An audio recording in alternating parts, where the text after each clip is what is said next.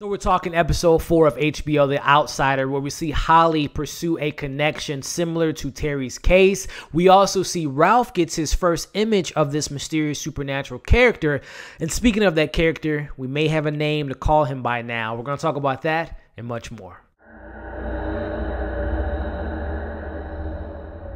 Hey everybody, Elliot here, back with my weekly recap, breakdown, review of the latest episode of HBO's The Outsider. But before we dive into it, guys, I just want to say, today we lost Kobe Bean Bryant, a hero of mine, a hero that I admire from a distance. I did get the chance to see Kobe play when I was in high school, and I've grown up watching him play basketball. But as I've gotten older, I've also admired what he's done outside of the basketball court in regards to seeing him raise a family and wanting his legacy to carry on for the next generation. And knowing that we lost him and his 13-year-old daughter and also 7 other passengers today on that helicopter that crashed, just my prayers and thoughts and condolences go out to those families. And I had to say that because, again, this is a hero of mine, and it's a sad day, but we got to celebrate what this man was able to do in his 20-year career in the NBA, but also what he was able to do and what implant he left on earth. So again, thoughts and prayers go out to the Bryant family, as well as all those other people that, they haven't named yet, but those other 7 passengers that passed away. So there's no easy transition into this review, but I'm going to try my best. So with that being said, let's get into this review. Episode 4 of The Outsider was titled Viene El Cuco. While retracing the Maitlands' recent family vacation, Holly pursues a possible connection to an eerie similar case and gains valuable insight from a local former detective, Andy. Glory faces increased scrutiny in her daily life. All right, everybody, so we are here to break down the latest episode of The Outsider, episode 4. Very, very excited to talk to you all about this episode, to break it all down with you all. But before we dive into it, for those that are new to this channel, definitely consider subscribing. Hit that bell so you can stay up to date with all my latest movie reviews, TV reviews, trailer reactions, unboxings, and giveaways that we do on this channel. So definitely subscribe. And if and when you've seen this episode of The Outsider, you know what you got to do, right? You got to leave your comments below. Let me know your pros, your cons, your theories, what you like, what you didn't like, and what you picked out from this episode that can lead us into episode 5. So let's have some fun discussions in the comments below. If you've been following me for a while, you know I read the comments, I respond to the comments, and I appreciate the responses that you guys give me. So definitely leave some comments below there. So let's break down the episode and get into the nitty-gritty in this spoiler discussion here. So first and foremost, the episode starts off with I don't want to call it a cold open because it all ties back into this episode, but we start off with a flashback and we see the character that we saw kill himself in the cell last week. As we found out, I don't know if they mentioned his name last week, but we found out his name's Heath,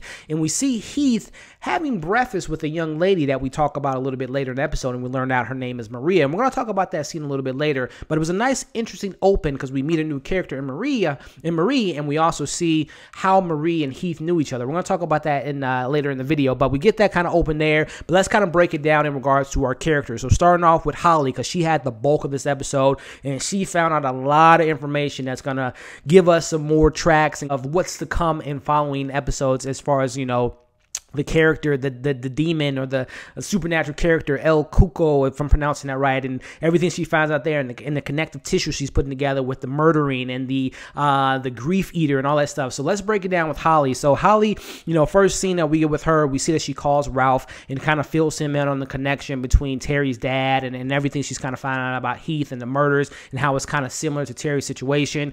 We see Holly follows the woman that we saw from last week's episode that works at the the facility that Terry's dad Peter was at, and we see she sprays her in the eye with mace. Definitely want to keep your distance, but we see that they kind of amend that kind of breaky relationship from last week because the woman at the facility did not like the approach that Holly had to her. But we see that she eventually invites her into her house, and in this conversation we find out a lot of information. So first and foremost, we find out the relationship between that young lady and Heath, and she tells Holly that Heath was a nice guy, that he, there's no way he can do these murders. He's a very open person. He cares about his family, and there's no way he can do that. And that's where Holly says, those are, the murderers can be anyone. They can be people that you think are the nicest person in the world, and they can murder someone. And she says she agrees with that, but she doesn't, in her heart, she knows that Heath didn't do this. So in the midst of all this conversation here, we get a flashback within that conversation.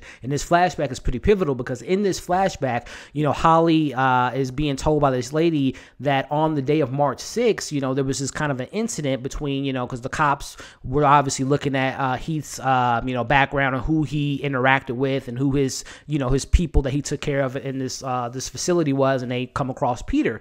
And you see the scene, this flashback where we see Heath, maybe as the audience knows, Heath wasn't Heath. It was the mysterious figure El Canino or El Catrono or the boogeyman, as they call him in this episode. We see that it's him in the form of Heath, and we see that pivotal moment that we find out about a couple weeks ago from Terry's daughter, where Heath bumps into Terry and we see him scratch him. Very big moment there because we actually see it on screen, and a very interesting point there. And we also get another moment in the episode where we see someone else get scratched on the wrist, and we'll talk about that later. But Holly decides to visit Peter, Terry's dad, and this was another pivotal and important scene because in that scene, Peter's kind of rambling about some other stuff about how he met Holly a long time ago, and it's at that point where Holly's just like, okay, this might be a lost cause. He might not be able to give me information. But then he says something very interesting to Holly, in which he says, he says that, after, he tells that story, that funny story that it wasn't him. He didn't do it. He really made you guys believe he did it, but he didn't do it. So very interesting moment there. I'm really interested to see what we learn more about Peter and if this is actually Peter and what Peter knows about Heath and his son and this mysterious boogeyman character. So something to keep an eye out for is if we visit Peter again, I wonder what kind of information he can give us. So from there, we see Holly meets back up with the security guard, the mall security guard that we met last week, and we find out he was a detective, and he invites her to dinner and all that stuff. And, they're chatting, they're getting friendly and whatnot, and she gives him some information about the situation with with Heath and everything that went down with Heath after the aftermath of him being accused of murder. What happened to his family? So in the midst of all this stuff, and keep in mind this is a very similar trait to what happened to the Peterson boy family. So we find out that Heath, the cops thought that his brother did it, which it was figured out that he didn't, but his brother ended up ODing. We see that Heath's mother kills herself, drives herself into a pole. We found out that Heath's grandparents, his grandfather had a stroke, and then his grandmother tried to kill herself by poison, but she ended up dying anyway. So again, going back to what happened to the Peterson family, we know that the Peterson, one of the boys, killed Terry, but in the midst of him killing him, we saw that, Ralph killed him. We know that the Peterson mom died of a stroke or a heart attack or something of that nature. And then we saw that the Peterson's dad hung himself. So again, it's all connecting together. And we also find out why it's connecting together, because this boogeyman is a grief eater. And we see that once something happens and once he kind of claims his victims, he doesn't just stop there. As the woman that we'll talk a little bit about later says that he doesn't just stop at the dinner, but he has his dessert. So very interesting moment there that we find out from that conversation in regards to the security guard telling Holly about all the after effects of Heath and his family. So very interesting moments there. And let me know in the comments, was the woman that Holly was talking to at that bar, did we meet her yet? Or was this a bartender that worked at the hotel that Holly was at? Because it was very interesting, the conversation they were having. It was almost like, again, I might have missed something that Holly knew this woman and she was telling her about the stuff that she was working on, which I don't think she would tell just a stranger. But then the woman says something interesting to her about murder being a virus, which again, connecting the tissues there. So we get that moment, and Holly finds out about Heath's trip to New York, which was very pivotal. And we see that, Holly visits the woman again that works at Peter's facility, and she tells him that Heath sent her a postcard when he visited New York back in, I believe the postcard was dated in February. And on that postcard, he mentions that he meets a girl. Going back to the beginning of the episode, that girl, Marie is the girl that he met. And we saw, they kind of had a moment, but in that moment, when they hook up and they sleep together, we see that Heath's back was scratched due to, them having, intercourse, but also due to the fact that there was something in Marie. As we know, the boogeyman was in her and scratched her to pass on this virus to carry on their doing. So very, very interesting moments that we get there. Marie, we also see, we see Holly going to Marie's, going to Rikers Island and talking to Marie, which I thought was very interesting that Marie is still alive. Very interesting because everyone we know so far has been affected by this. And we know Jack, we're going to talk about Jack here in a bit, but from Terry to Heath, and we might find out some more people that were victims of this, this creature's boogeyman, but she is still alive. So I find that very interesting. But we find out with Marie being alive, that her other family was affected by her going to jail and also being accused of murder, because we find out that's the connection with Heath and Marie, that she was actually accused of murder, and that's why she's in Rikers, and we find out about her story. But we find out within her story that, that she, very similar situation to Heath, to Terry, that she was nowhere near the murder scene, and they're claiming her to murder these kids. But within that moment, it's Marie is telling her about these moments.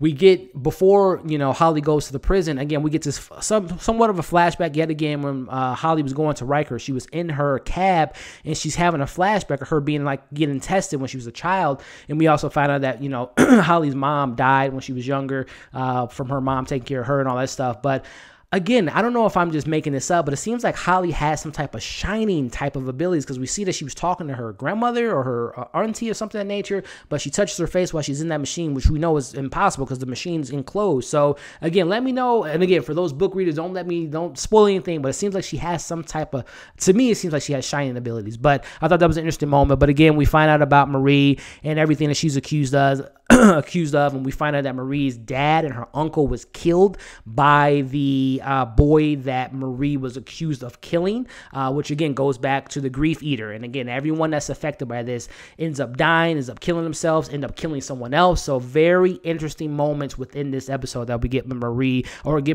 and meeting her, and I'm excited to meet more of her and maybe getting more information from her if we do see her again. But Holly just found out a lot of stuff from this episode. So within that moment, we also see that Marie is very afraid to say what she knows about he. She calls him he. And if she says who he is or says his name, people will put her in a mental institution. And in the midst of that, we see that this young lady overhears that conversation and gives, Holly, which we find out to be probably her address.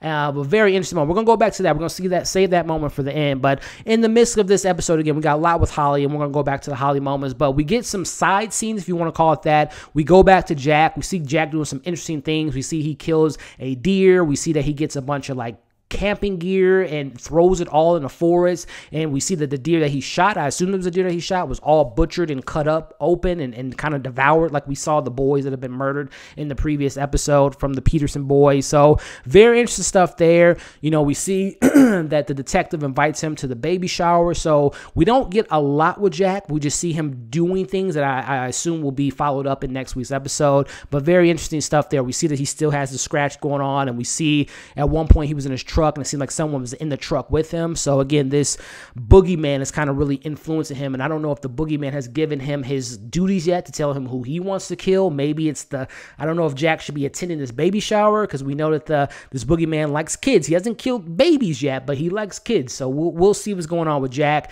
But a very small moment, but a pivotal moment. We also see Gloria was interviewing to get her kid to get homeschool, but we find out that the person that interviewed with them was just a reporter. So we don't get a lot with Gloria and the girls, but we get that moment there, and she kicks her out and whatnot. And we see that she gets threatened at the dinner and all that stuff. So not a lot going on with Gloria and Jack, but again, these are just planting the seeds for things to come later on. So going back to another main character before we wrap this up and go back to the last moment that we get with Holly, we see Ralph. He revisits the tape of the strip club incident where we saw Terry going to the strip club and scratching the owner, and we see him go there and talk to Claude, I think his name was, and gets a little information there. But the biggest thing that we get with Ralph in this episode is he talks to the kid. The kid wants to speak to Ralph again about the van being taken. And the very interesting thing that we get within that moment, the kid, doesn't remember or doesn't know the name of the person that he saw, but he draws a picture of him. And once he draws that picture of the mysterious boogeyman, we see that the picture is very reminiscent to what we've seen of the boogeyman thus far. We see that his face is disformed and it doesn't really have a shape to it. So I thought that was a very interesting moment, because that is Ralph's first time seeing what we have seen as the audience of what this mysterious figure and this boogeyman looks like. So very, again, the episode is really kind of focused on Holly and finding out everything about Marie and Heath and the connection and the murders and all the stuff of how the family is affected by that, which, by the way, we're going to finish this review and this recap off. So going back to Holly, I'm sorry. She visits the woman that gives her address, and they have a conversation. They're talking about, the conversation in regards to, their beliefs. Does Holly believe in God, and does she believe in different devils? They talk about El Chicolno, I believe his name was, or Choco, and AKA the boogeyman. They talk about them and how he's a kind of a folk tale, a fairy tale. It's what kids tell or what parents tell their kids to make them behave and go to bed and do their homework and things of that nature. But within this conversation, we find out that that this boogeyman can take the shape of other people, as we know so far in 4 episodes. We also find out that he's a grief eater, that he doesn't just kill these kids, these boys and these girls, that he also affects the family, as we know with Terry's family. So far his wife and kids are still alive, but we'll see what happens with them. We know that happened with the Peterson family. We find out what happened with Marie, and we also find out what happened to Heath. So it doesn't just affect one person, it affects the whole family. This boogeyman has a hunger for grief and pain and agony and death. So very interesting stuff there. As the episode kind of wraps up, we see Holly looking up this mysterious character and Googling the name, and we see very interesting pictures from him eating people, from him taking the shape of other people, but also seeing him with a hood over his head. So again, finishing up that recap there, a lot of great stuff that we got from this latest episode. In my opinion, the show has been dark, it's been gritty, and it's getting more and more supernatural, and I'm loving it. It's still very grounded in reality, but now that there's throwing in this boogeyman element and this folktale, fairy tale element, it's now getting into that Stephen King isms that we like to see from the fantasy stuff, from a Pennywise or all his mysterious creatures that he has in his universe. So again, 4 for 4 for me. I'm really enjoying this show. I enjoyed this episode. Again, we find out about Marie. Hopefully we get more information from her. We find out more about Peter. Hopefully we revisit Peter and what he knows about what happened with his son. We have a picture now. Ralph has an idea of what this person looks like. I don't know if he believes the kid yet. Something's going to have to happen for him to believe this mysterious figure is what this kid kind of recollect what he looks like. So a lot of stuff. I'm psyched to find out more in episode 5, but most importantly, I want to know what you thought about this episode 4. Let me know your likes, your dislikes, your theories, everything in the comments. Again, for the book readers, you've done a good job of not spoiling anything and continue to do so. But for those that haven't read the book, or for those that have read the book, still give me your thoughts, your comments, your theories without giving too much away. Let's have some fun discussions down there. If you haven't already, like I said up top, subscribe to my channel. Hit that thumbs up button. Give this video a like. It really helps out the channel. Like I said, comment below. Follow me on all my social media accounts. I do a lot of Instagram lives on my page, and I will be having a live later this week talking about my my love and the hero Kobe Bryant that we lost this week. And again, my thoughts and prayers go out to those families. So again, thank you all for watching this review. I will be back next week reviewing episode 5, but in the meantime, check out my channel for more reviews. We got trailer reactions coming this week. We got an unboxing this week for Terminator, so we got a lot of good content coming this week, so definitely keep an eye out for that. Thank you all for watching this video, and we'll see you on the next one.